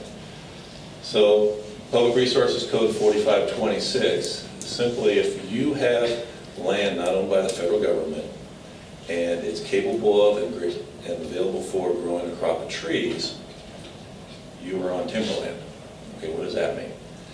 If you are essentially above Highway 1 in Santa Cruz County, odds are you're on timberland. If it's growing redwood, Douglas fir, ponderosa pine on it. If it used to grow redwood, Douglas fir, and ponderosa pine on it, and it's a brush field now, it's still timberland. I'll go into a little bit of that as part of this. As far as crop of trees, that's where I'm talking about redwood, Douglas fir, and ponderosa pine. Those are the species that the Board of Forestry has designated for this area. Why am I going backwards? There we go. Then we get to timber operations. Just because you're on timberland doesn't mean you have something that's going to be under my jurisdiction. Timber operation is, there's essentially, instead of all this gobbledygook, there's a rule and a B rule. The A rule everybody's pretty well familiar with. You go out on timberland and you cut trees down, you process them into forest products, you sell, barter, or trade them for services, you're conducting a commercial timber operation. That's what most everybody figures is what I regulate. That's what I thought when I first started. The B rule is when you start talking about timberland conversion. So if you have timberland in this state is, according to our rules, is supposed to be devoted for growing timber and for watershed uses. And most of the policy that we're dealing with, the intent was to keep as much land and timberland as possible to maintain watersheds. So when you want to change the use of that from growing trees to some other use, whether it's a vineyard or putting a house in or a road in or a marijuana grow, or if you want to put in some type of a freeway, you're changing it from growing trees to another use. That's conversion of timberland. Then you're doing the timber operation. As soon as you get to that point, you come under my jurisdiction and you have to get a permit. You have to use licensed timber operators to do the work. And you probably need a licensed forester as your professional to guide you through the process and get your permits. So that's how I get into it. So what's timberland up here? This would be timberland. Odds are this is actually up in Oregon, but trees were all cut down. It doesn't become something else unless you change its use. That's a clear cut. It's probably going to grow back in trees eventually, and it's still timberland. This is timberland here. This is up near the summit. The issue is it doesn't talk about how many trees need to be on here. I guess this isn't going to work for me. You can notice in there every so often there's a Douglas fir tree growing on there. That makes it in the timberland. It's mostly oak, but if Douglas fir can grow on it, it's still timberland. Same thing on this slide. There's redwood still growing up. Argument I'm usually up against when I come out on a property like this as well. The redwood's over there. I put the building pad over here, so this isn't timberland. Well, if you look at this site in aerial photos historically, if a redwood tree is growing right over here, odds are a redwood tree could probably grow over here and grow over there. That's how we've been interpreting the rule for about 40 years. This is timberland. If you look real close, you'll see small Douglas fir coming up. It's capable of growing a crop of trees. Doesn't mean the crop of trees is going to be available like most industrial timberland in, say, 50 years or 100 years. It may be 400 years. The legislature didn't differentiate in that. It's timberland. It's capable of growing trees. That's not timberland. Then we start, I'm hoping the rest of the slideshow is still in order. Let's talk about products, forest products. This is what you're probably used to seeing, a deck of logs. That would be a forest product that we would be looking at. Firewood, it's coming off of timberland.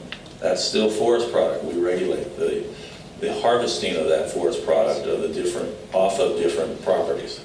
So it's not the fact that you're moving firewood, it's that somewhere on timberland somebody cut the firewood and processed it. I'm going after and trying to regulate where they cut it and making sure they're following the forest practice rules and the way they cut it and how they're treating the land.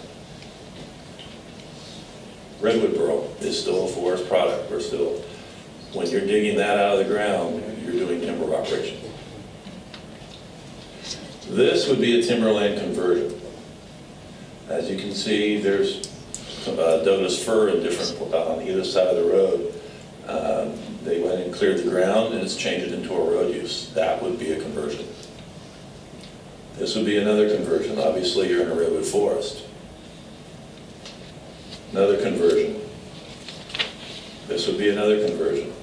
Terracing and putting the slash down below.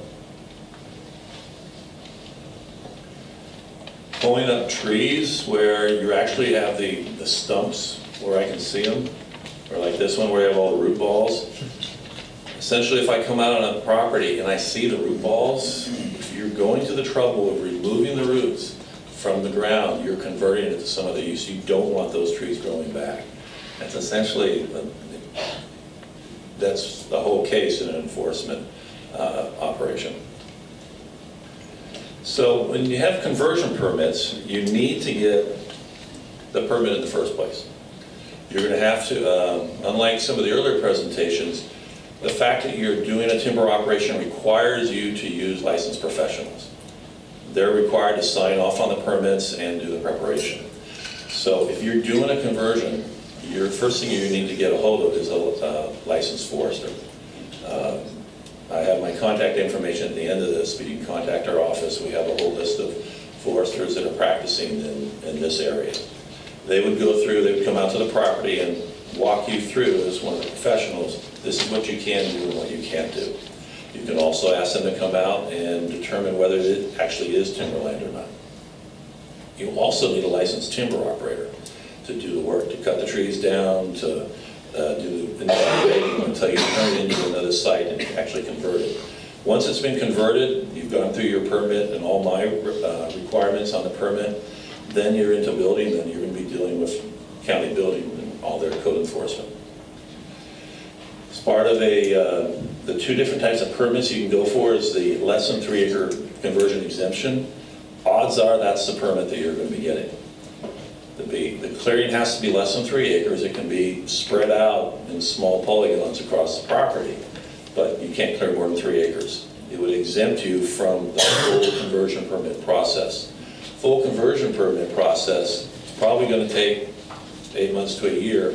It's essentially requiring an EIR. So if you have a large vineyard, and now that you would put in and you're going to be clearing more than 3 acres, you're going to have to go through the county and get your permit from them, plus go through essentially an EIR process and have that approved before you can go for a full-scale timberland conversion permit through our process. After that, you have to get a timber harvest plan to go ahead and remove the trees. A less than 3 acre conversion permit will probably take about a month of preparation and notifying the neighbors, having the forester fill that out. And within a month, if everything's correct, you should have your permit and you'll have a year to go ahead and act on that. But again, you'll need a county planning signature that you're complying with all county rules and regulations for that exemption. The exemption is taken, when we put exemptions in, we're looking at this project being low impact. The full-scale conversion permit assumes that you're making a large project. That's why it's such a big process. As far as fees, there's no fees for going for our permits, but you are going to be paying a professional to get you through the process. And Rich, does this follow the individual? You know, like say you're doing something in other parts of the state. I thought this is something that... The less than 3 acre conversion does have a lot of restrictions on it. One of them is that one landowner can only use that card once. So what we were having back in the 80s is some developers were going through and they were buying all these properties up and subdividing them into little 1 acre parcels. And then they were clear cutting them for their development and then disappearing. They decided, no, you can only use this once. Otherwise, you need to look at the entire project, which is the whole big parcel. Otherwise, it's piecemealing. And you would have to go get the full conversion. So that's why you're stuck underneath those requirements. Real quick, in terms of the county signature on that under 3 acre conversion, the county can only sign off on it after you've actually gotten your permit. So if your property requires a house and you're clearing for the house as well as a grow site or a grow room or trimming sheds, all of that, you have to get your permits in place for those before you get your conversion permit and before you take out the trees. Yep.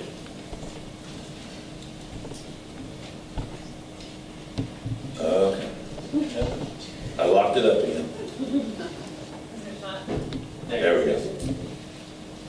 Okay, I'll leave that with the context. So what I recommend is if you're want to move forward on this is get a professional out there before you start clearing. One thing to keep in mind as far as the enforcement process for us is this is a rule, these rules have been in for 40 years or more. These are what we're enforcing now. We have no new rules that have gone through the legalization process. We're just doing what our job has been for the last 40 years. We cannot give permits retroactively. So if you have already gone out and have completed your conversion or acted on your conversion, I can't go out there and say, oh yeah, pay this $1,500 fine or whatever. We're going to give you an after-the-fact permit. Unfortunately, that's a court case we lost about 7 years ago. So if you've already converted, I can't help you with that. You already have a problem. And that's what I believe, especially with the time. Clear down trees? If you're clearing down trees, as long as you're not going to take those down trees and get rid of them, and then change the use to where those trees were, like if you're going to put in a grow where there were trees and they fell down, you are going to be, you're converting timberland, because if those trees were left and you didn't use it for something else like growing, the trees, another new tree would be able to come back up. So we're looking at the long term. In the corner. So I'm not sure your last statement, you said that if someone clears, they can't come in and get an after-the-fact permit from you? That's correct. How then, there's no alternative other than leave it and let it be established as forest land? That is one method, yes. Right. So if you've already cleared the forest before you got your permit, you're in violation. You're in violation. How do you correct that violation? You would have to restore the site. You can't go through a conversion permit? No, I cannot issue you a conversion permit after the fact. That's something that used to be done in the past, but it's been... How about if someone else, previous owner does it? If your property has been, if we find that it's been converted, when we find it and you start changing the use of it, it's still going to be an illegal conversion. Rich, what if you go through and do a restoration? You plant it with trees. Right. How long does it need to establish before you can then do a conversion? If we can go back out there and determine it's growing trees again, and the problems have been restored, if you have this big cut slope's been removed and you have a big building pad there, if that's been recontoured and we have trees growing again, well then you can go ahead and go for your application. What if you purchased the property like that years prior and you haven't done anything to it, but it's like that already? Can you apply for a conversion permit? If somebody already converted prior to, but that's something we're going to have to look at. There's, I'll be up front, there's some cases out here where we've gone out and people have converted themselves, and we told them, hey, you're breaking the law. We started a process, and they started a restoration process. And if they disappeared and the restoration process wasn't completed, the new owner can't come back out and pick up where it was already illegal converted and carry on. It has to be restored. So, kind of off the subject of the tree cutting, but to CAL FIRE. So I had the pre-license inspection done, and I feel like one of my biggest concerns, and I'm sure of the county too, what I heard from inspectors, was with the CAL FIRE's requirement for water storage for greenhouses. They're saying it could be somewhere between 20,000 and 120,000 gallons. What's your question then? Well, you guys, when they came out, they said that wasn't going to be like environmentally, to pull that much water from the watershed in Santa Cruz. If everybody put up greenhouses, obviously that probably wouldn't work. Are you guys going to have any leniency on the water storage requirement for greenhouses? Well, I think you have to remember why we're putting those requirements there. It's for public safety. Okay. If you need to have a certain amount of water for fire protection in case there is a fire, and believe me, there have a lot of fires that I've been dealing with lately similar to that, and the water isn't there, we can't put out the fire. So why would you not have meet the requirement if you want to maintain the safety. And A lot of another water thing, to pull out of the ground. well, then what the interpretation that we've taken is sometimes some properties are not appropriate for use for some other use other than growing trees. I mean, would you want to put a grow on a cliff?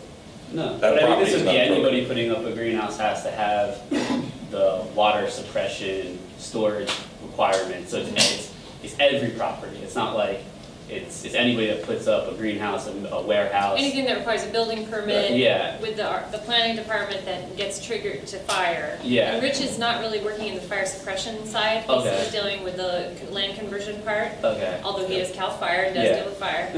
But I think it's case by case though. Okay. So every property, depending on how close it is to the forest and what structures are near it, So the even number if the of county gallons code that. says that you need so many gallons for this size structure, you guys might be willing to be a little lenient. So I wouldn't say lenient is the word, it just depends on the fire hazard present, Okay. proximity to fuel ignition sources and what's I going own a on. vineyard and we have like a 2-acre storage pond. And we were trying to figure out a way to use that storage pond as a way for fire suppression because it has so many millions of gallons of water, but we were saying the fire might not be able to meet fire code that way. Oh, using the pump. Yeah, my using- understanding is there has to be a fire hydrant that has Yeah, to flow. exactly. And so a reservoir doesn't meet those standards. Yeah.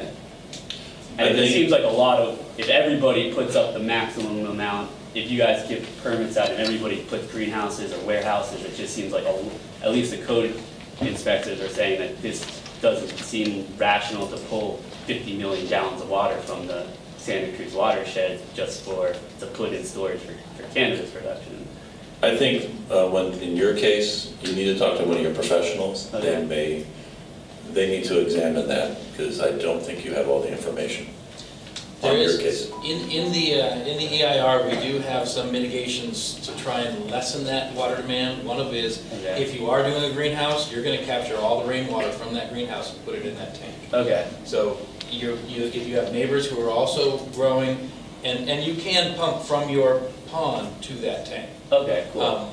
As long as the tank has the right head on it. Okay. If you have neighbors who are also growing, you can share the tank, so it's not for every structure, it's for, you just have to have a hydrant that has that flow at each structure. All right.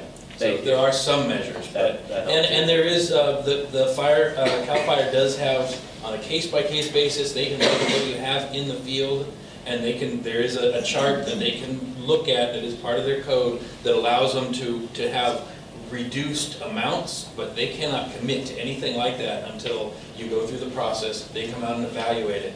So that range can be 20 to 160, but it's most likely gonna be on, if you have your defensible space clearance, you have adequate access, you've done everything that you can to minimize that risk, there's a good chance you're gonna be under 100,000 anyway.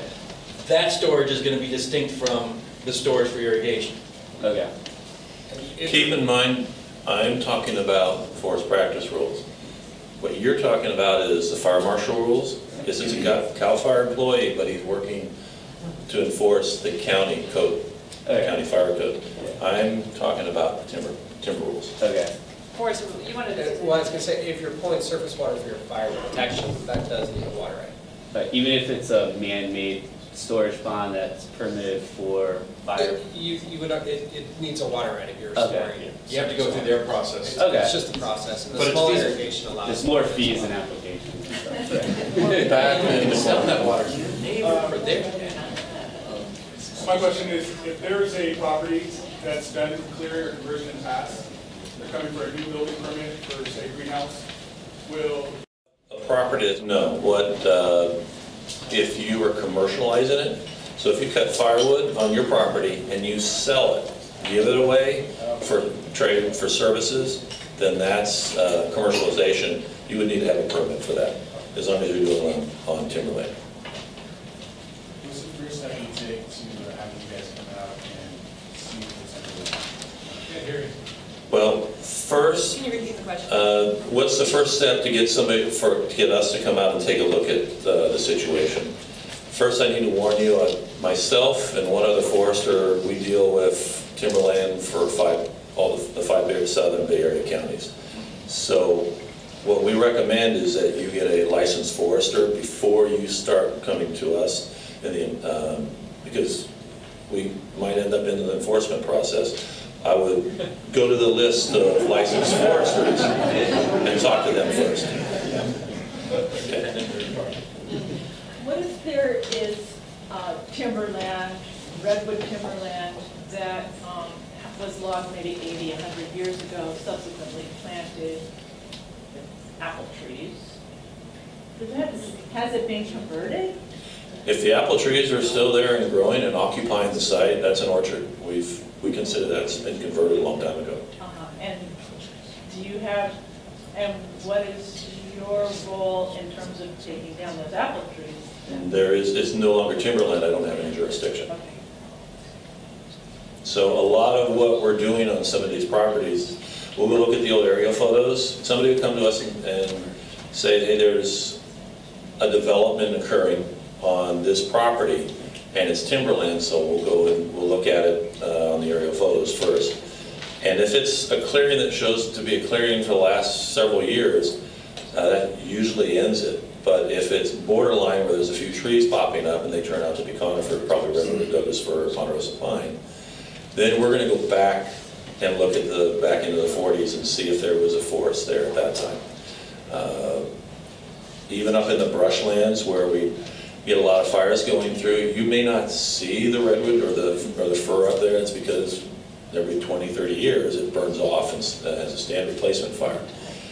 But what our policy and what the rules have us do is we go back on some of these cases, and we'll see if we can find the old stumps, or we'll see if there's a 20s photo or a 48 photo to show that there were trees there at that time. It's still timberland, it's still capable of growing trees. It just hasn't happened in the recent past. Hope that helps your question. What about all these eucalyptus groves? They're not on any of your... Eucalyptus was delisted as a commercial species about 6 years ago for us. Take them out. So we don't regulate eucalyptus. But if you have eucalyptus that's growing in the redwood forest, we're looking at the land. We're not looking at the zoning. We're looking at the land. And so if there's redwoods growing on it, then you need to talk to us about that.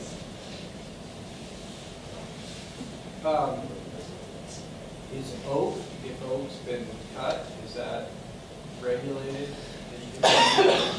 If you're selling it, it might be. We'd have to determine where it came from. So yeah, on the oaks, the state does require that, it has identified oak woodland as a sensitive habitat type, and the county does enforce violations of sensitive habitat ordinance. If you're looking to take out oak, not tan oak, but the Quercus species of oak, you want to talk to the county first. Don't start taking out oak without speaking to us, because again, you don't want to end up in a code enforcement situation. Keep in mind, just because you're cutting oak, and if you say you want to get a grow that's in an oak woodland that has some conifer trees growing up, but all I'm going to do is cut the oak trees. I'm going to leave these redwoods over here.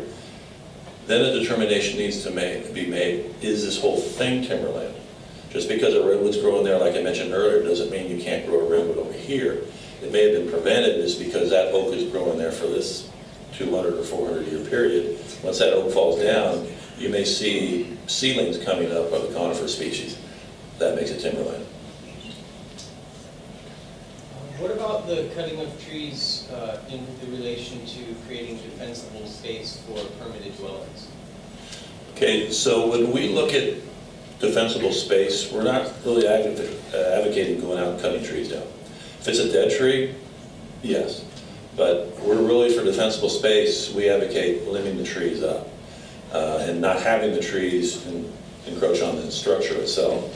So it's rare that, I've had a few cases where somebody's cleared 150 feet around their structure, say, well, I'm doing my defensible space, and I cut all these redwood trees down as part of that, I don't need a permit. That didn't work.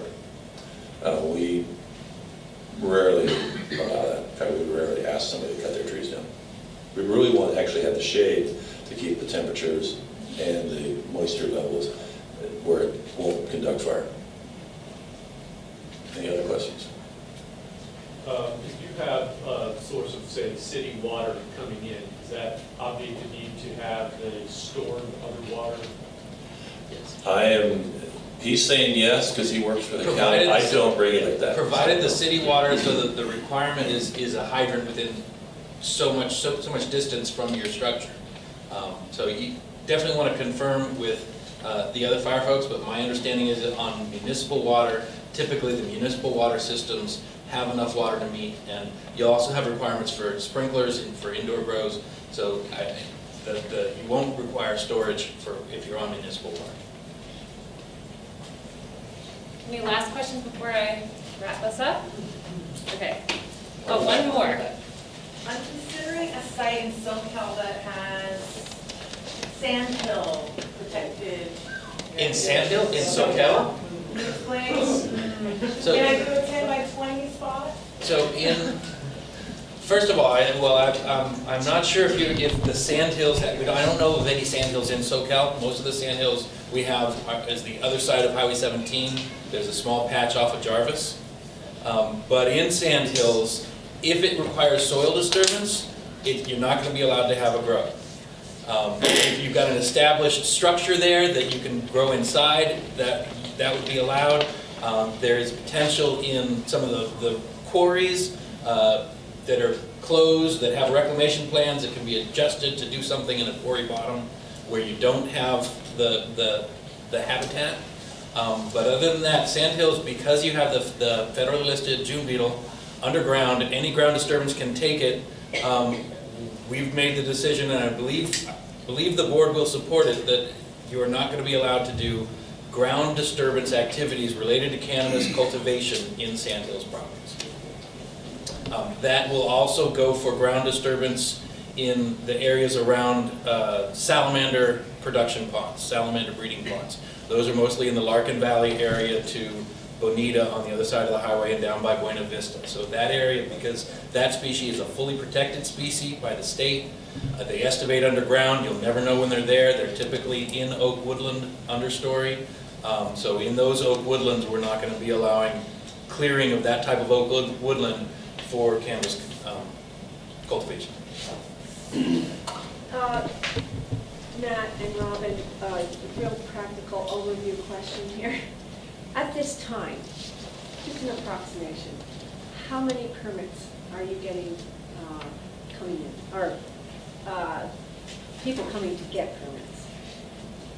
Well, we know licenses the numbers or- of registration.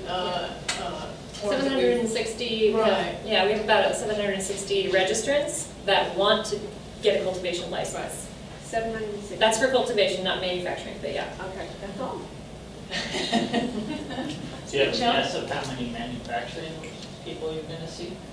No idea. I mean, we have some ballpark, which was estimated in the environmental impact report, but just ballpark. Yeah.